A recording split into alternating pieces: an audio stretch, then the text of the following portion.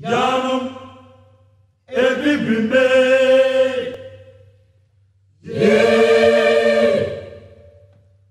Ozambe Mutinya Benazorejoy Mumunya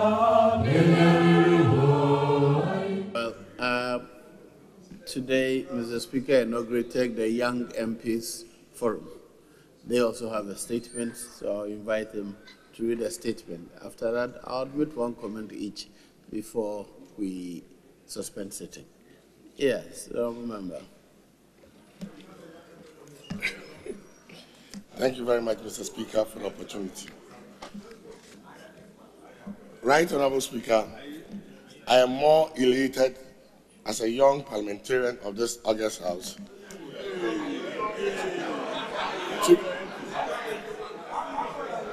to be part of a process that finally has set in motion a parliamentary youth forum that seeks to do many things to boost our infant democracy and also to strengthen and upgrade the reputation of our parliament.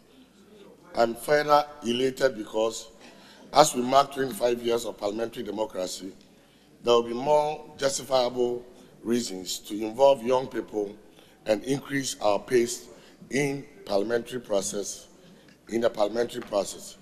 Development in our context is not only necessary, but urgent. Hence the need to devise increased mechanism of engaging the young ones in all spheres of development. Young people all over the world constitute the most important human resource that any nation can harness for its accelerated development. For that matter, since Parliament is the bedrock of our democracy and a vehicle for policy and lawmaking in development, I'll be more than happy to see that our integration with the rest of the world through the Inter-Parliamentary Union strengthened with the creation of the Young Parliamentarians Forum. Mr. Speaker, the evolution of Ghana's parliament has witnessed significant role of young MPs who have demonstrated their interest in promoting the pillars of democracy in Ghana's parliament through a number of ways. These ways measure up or commensurate with the general functions of all MPs over the time. However, a forum for the promotion of their welfare and interests has not been active over the period. The Young Parliamentarians Forum is a recognized sub-body of the Inter-Parliamentary Union comprising of young MPs below the age of 45. According to the statute of IPU, all national parliaments registered with the Union are required to have a Young Parliamentarian Forum which will seek to integrate youth perspective in IPU agenda. The statute of IPU under Rule 1 of the chapter on rules and working modalities of the Forum of Young Parliamentarians recognize the Young Parliamentarian Forum as a permanent body of the IPU dedicated to the quantitative and qualitative participation of youth in Parliament within the IPU. Mr. Speaker, according to the IPU report 2016, youth participation in politics is critical to safeguarding and strengthening democracy of worldwide. The youth constitute prime human asset for development and promoting democratic governance, including their duties of ensuring rule of law, safeguarding fundamental human rights, and upholding to an accountable governance in wherever they find themselves. With an estimated 1.2 billion people aged between 15 to 24 on the planet, justice and democratic legitimacy demands more than a token youth presence in Parliament. People between the ages of 20 and 44 make up 50% of the world's voting age bracket, but constitute only 26% of the world's MPs.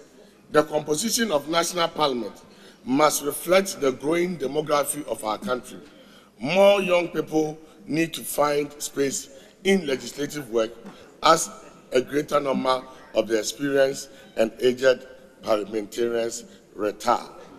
It is my expectation that this subject finds hearing among the larger youth cohorts in the country to stimulate a process towards advancing our democracy. Mr. Speaker, the Young Parliamentarian Forum, being an integral part of the IPU, seeks to address poverty, reduce hunger, and create jobs through democratic governance with greater participation of the youth in parliamentary work. Its umbrella body, IPU, was established to protect and build global democracy through dialogue and action. It comprises 178 national parliaments, and Ghana is a member. To fast-track the work of the IPU in terms of ensuring increase in youth participation in parliament work, the IPU established the YPF in 2013. This initiative was to help address the bare fact that 26% of the world's MPs are under the age of 45, with male/female ratio standing at 60-40, meaning that though there is low youth representation, there is also more male than female under this age bracket. Ghana's parliament today inaugurated its chapter of the Young Parliamentarian Forum. As a young MP, it is my utmost desire to inform the House about this all-important function. We will seek to inaugurate the leadership of the YPF, who will be mandated to work within the framework of Parliament and its own modalities of implementing a 2-year strategy aimed at boosting the capacities of young MPs below the age of 45. Avenues such as joint research projects and resource mobilization have been set out to create opportunities for YPF members to strengthen their roles in oversight and legislative functions. Mr. Speaker, the YPF will be a platform to reach out to the larger Ghanaian youth and to help stimulate youth-related policies that will be cultivated from below the youth working groups scattered and structured under our National Youth Authority. It will further seek to promote the welfare of young MPs while having an international outlook on avenue to participate in sub-regional policy engagement that affect young people, hoping that YPF Ghana will be a key factor in shaping Africa's choices as far as the development of the continent's youth are concerned. Mr. Speaker, I wish to end my statement by quoting Kofi Annan, a former UN Secretary General, when he stated that no one, and I quote, "No one is born a good citizen, no nation is born democratic. Rather, both are processes that continue to evolve over a lifetime. Young people must be included from birth.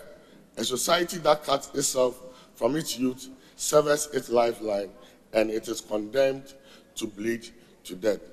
End of quote.